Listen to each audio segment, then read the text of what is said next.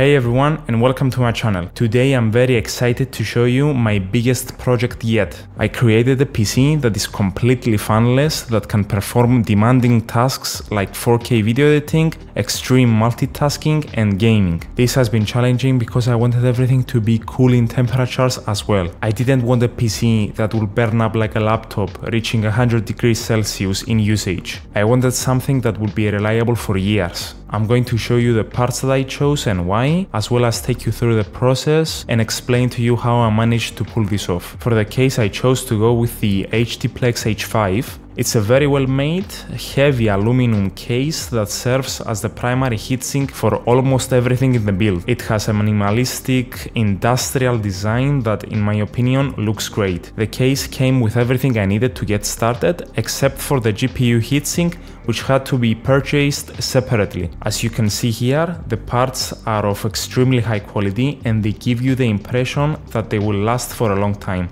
I chose to go with Intel's i5-13600K. This decision was based on the CPU's utilization of their latest core architecture, which is Raptor Cove, and its larger L2 cache compared to the 12th generation. Anything higher in terms of performance would have been more challenging to cool, although still possible. The reason I didn't opt for a higher end processor was simply that I didn't require that much power for my specific use cases. The i5 processor provides more than enough power for my needs, including video editing, multitasking and gaming. For the graphics card, I chose to go with the RTX 3060 due to its price to VRAM ratio and efficiency. While I could have gone with the RTX 4070, I wasn't certain if the GPU heatsink from HTPlex will be compatible. I know that the pricing of the RTX 4000 series is all over the place right now, but I was willing to overlook it in favor of its efficiency, which, to be honest, is on a different level compared to the 3000 series. However, I encountered some issues with using this GPU, which I will speak about later in the video. For the motherboard, I opted for an ASRock Z790,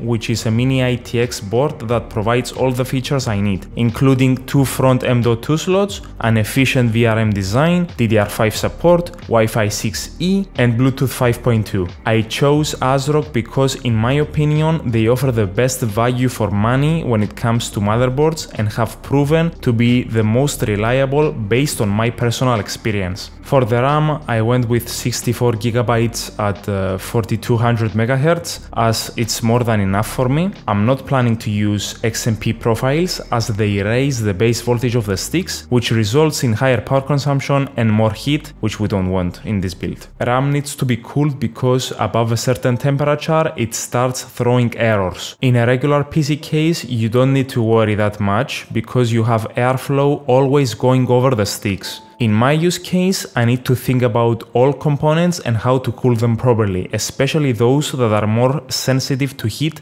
like RAM. For the storage, I opted for a 2TB Kingston KC3000, which is a Gen 4 NVMe drive. It offers impressive speed considering its price point. I plan to install Windows on this drive while using my other 2TB ADATA NVMe SSD for storing video files and games. Of course, if I want to maximize thermal transfer, I need to use a correction frame, which helps with cooler contact. So I got this one that does the job just fine. For the NVMe SSDs, I bought some heavy-duty heatsinks from Thermalright. These heatsinks will help maintain the SSDs at acceptable temperatures, especially since there won't be any airflow to assist in thermal transfer. For powering this build, I opted for the HTPlex gallium nitride 250W PSU. This power supply unit is suitable for my specific use case, highly efficient and passively cooled. It will operate at around 50% power output most of the time, which is the sweet spot for efficiency. I'm aiming to minimize power consumption as much as possible with this build, as the cost of power here in Cyprus is expensive, currently at 0.35 euros or 0.38 USD at the time of writing this video. Additionally, it gets hot here during the summer and I don't want all that heat to be released into my room. First, I cleaned my workspace and unpacked everything. The plan was to assemble the main components and test if they work before proceeding to build in the case. This is a smart approach to avoid the frustration of finding out later that one of the parts is not working.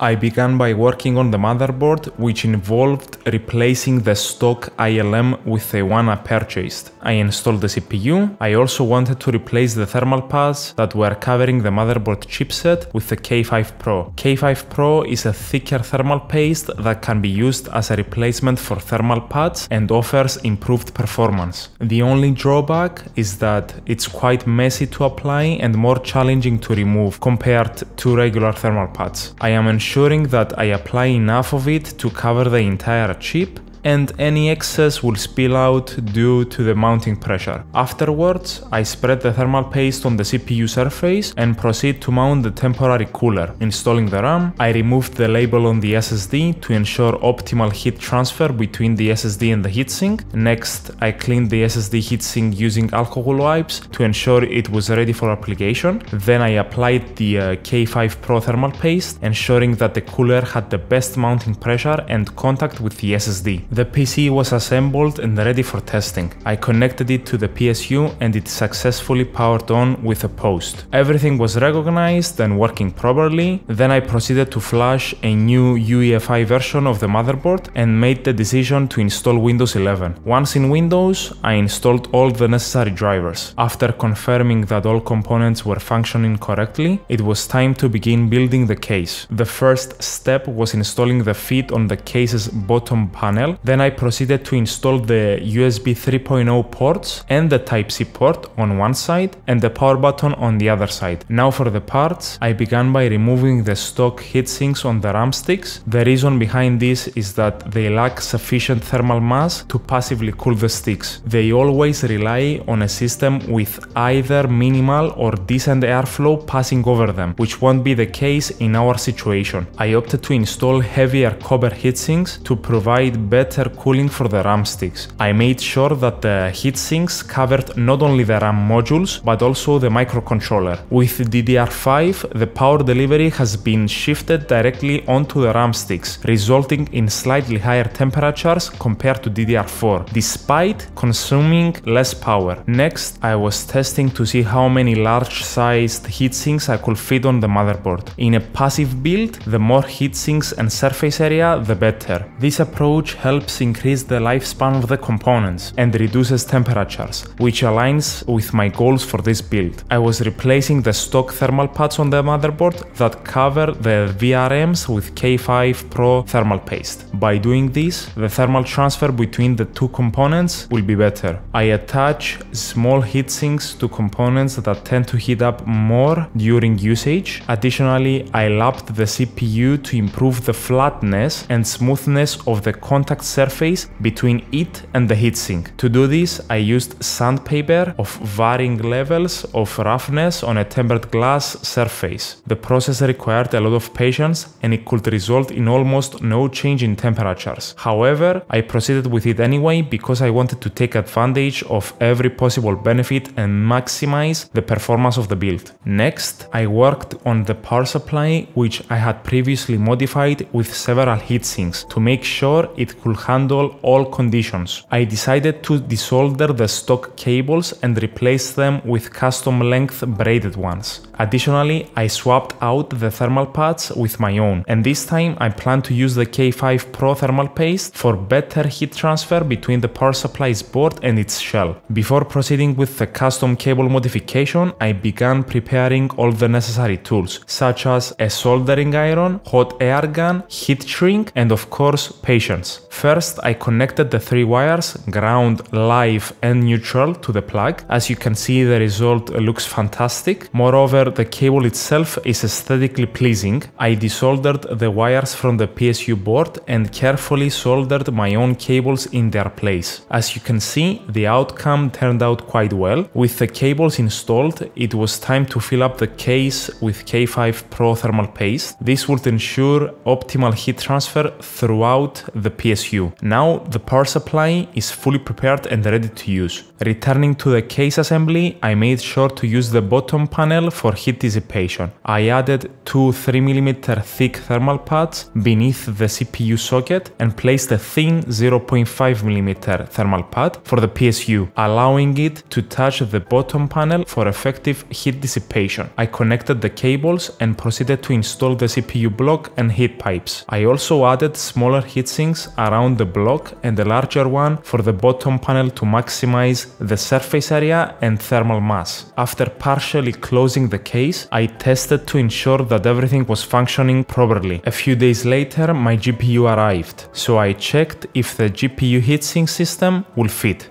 After testing it off camera with stress tests, I decided to tear down the GPU. However, after trying for 20 minutes, I couldn't find a way to make the block fit. It turned out that a small component on the GPU was slightly taller and getting in the way. Unfortunately, this specific Asus Phoenix model was not compatible with the block.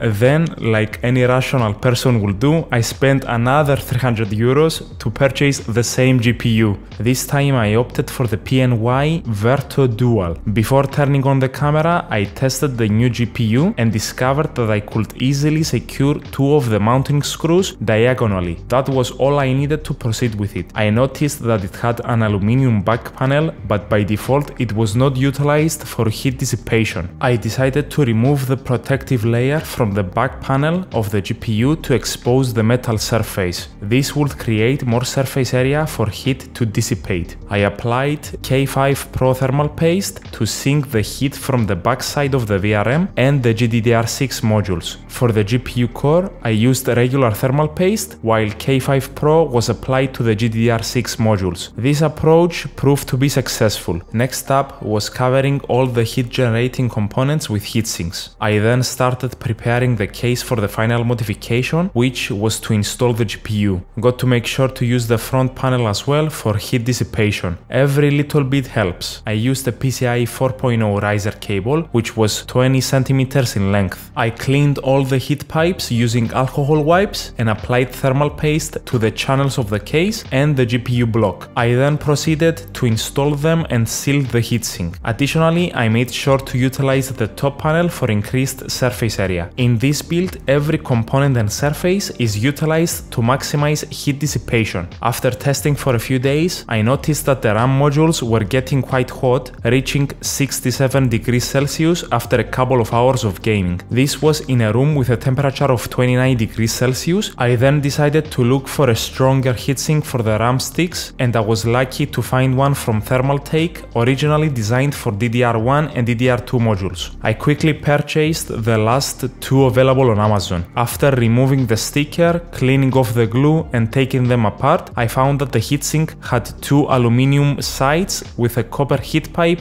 attached to a copper heat spreader. I removed the RAM sticks from their slots and applied K5 Pro thermal paste on both sides, while using regular thermal paste for the heat pipe of the heatsink. I made sure to apply a good amount of thermal paste on the controller of the RAM sticks because that part gets the hottest and needs the most cooling. It was a messy process, but it was worth it for better temperatures. Before installing the heatsinks, I tested different positions to find the best one that wouldn't cause any interference. By adjusting the PSU cables and tilting the heat spreader, I figured out how to make them fit. I finished closing the case and now the building process is done.